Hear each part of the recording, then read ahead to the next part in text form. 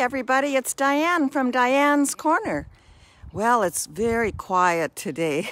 The wind is not howling and the dirt isn't flying in the air, and it's about 30 above, so it's a little bit chilly, but pretty nice day today.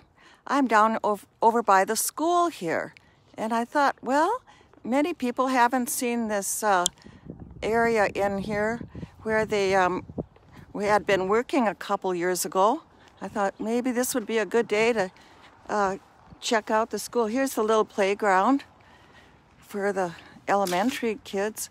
I don't know if I can get completely through the back here, but that's kind of where this is where the elementary students come in, and here's their little sidewalk that they go to play, and they have this little court over here, and they've got sand, nice soft sand, all kinds of little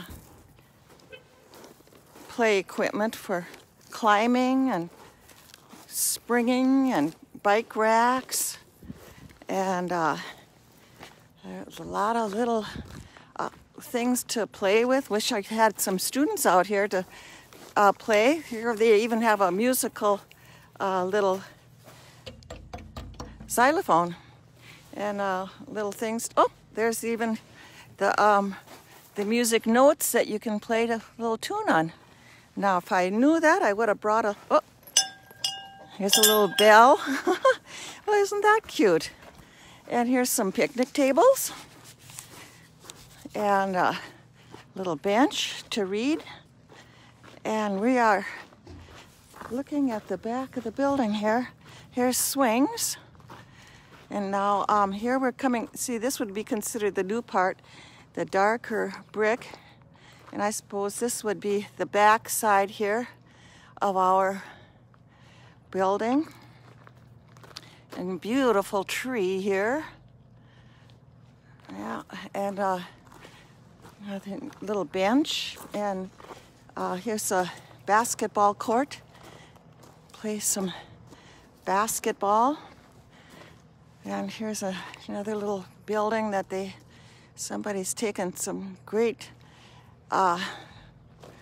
let's just look at this artwork here. Isn't that nice? They've got the painting with the street and the Cougar's bus. There's the bus driver. How nice is that? Okay, so this would be the steps that go up to third floor. Everybody from the 50s remembers that. In the 60s, maybe even the 70s, as the study hall area. And here's some more of that artwork.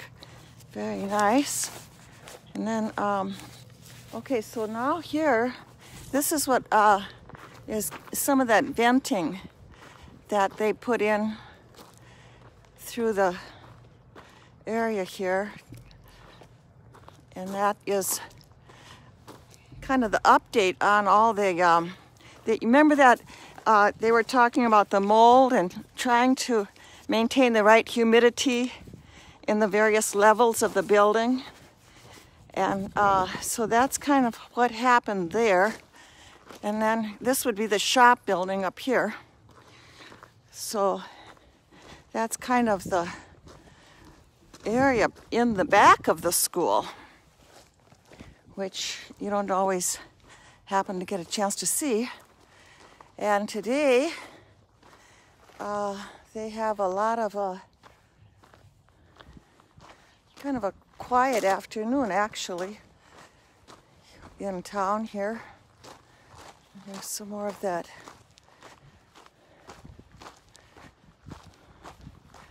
venting system that they created to keep the air quality. One thing about Belfield, they always had kept up to date with the school, and I know the band uniforms, oh my goodness, the moms got together and they had band uniforms for us when we were going to school here. And that was quite a while back.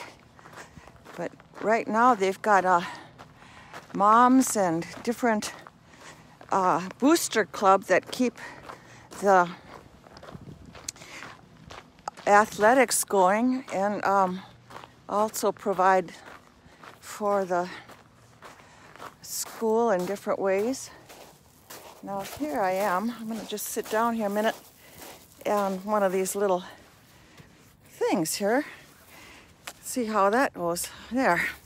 I brought along a little piece that I was going to look at from December 31st, and it talks about everybody's always interested in how many students does Belfield have. Well, this is from December 31st, 2020, Belfield School District regular school meeting.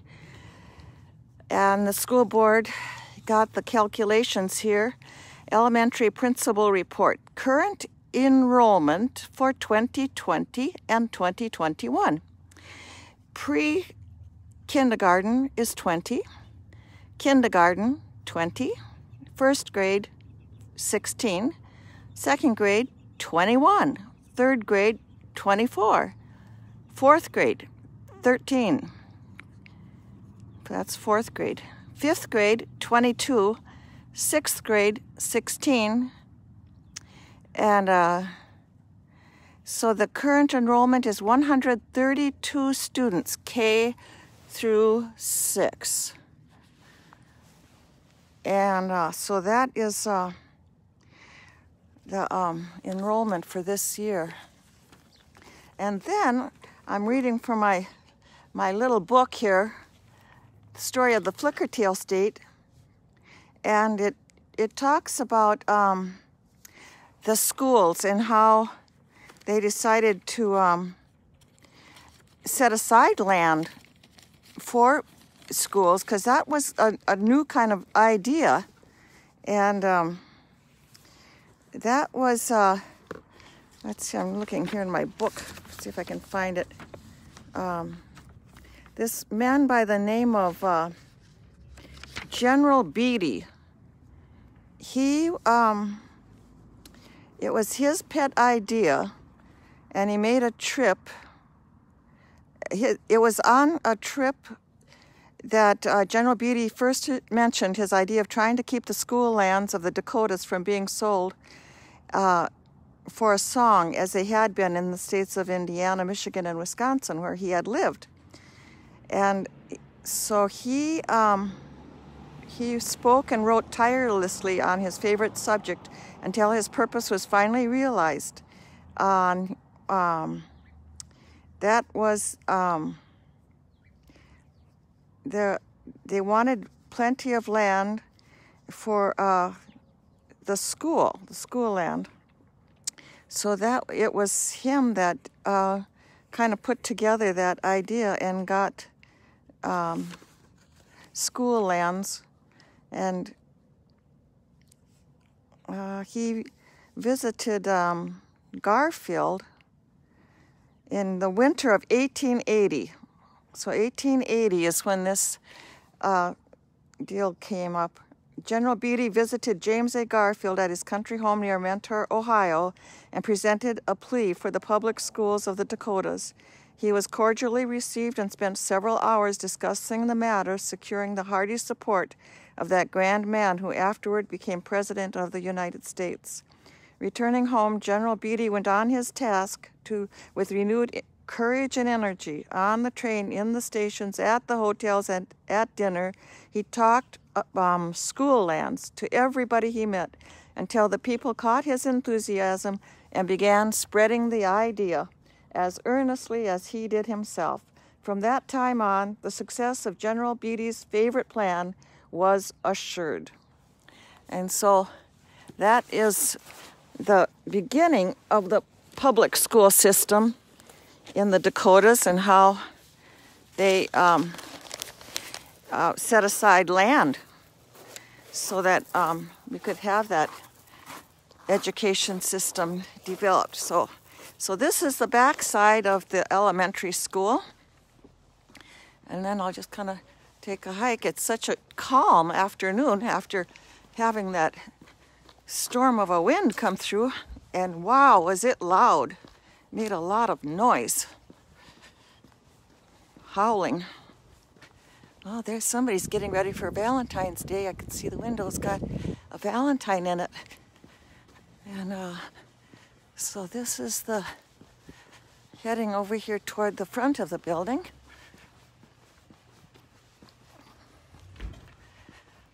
Yeah. January. January 15th, actually. Middle of January.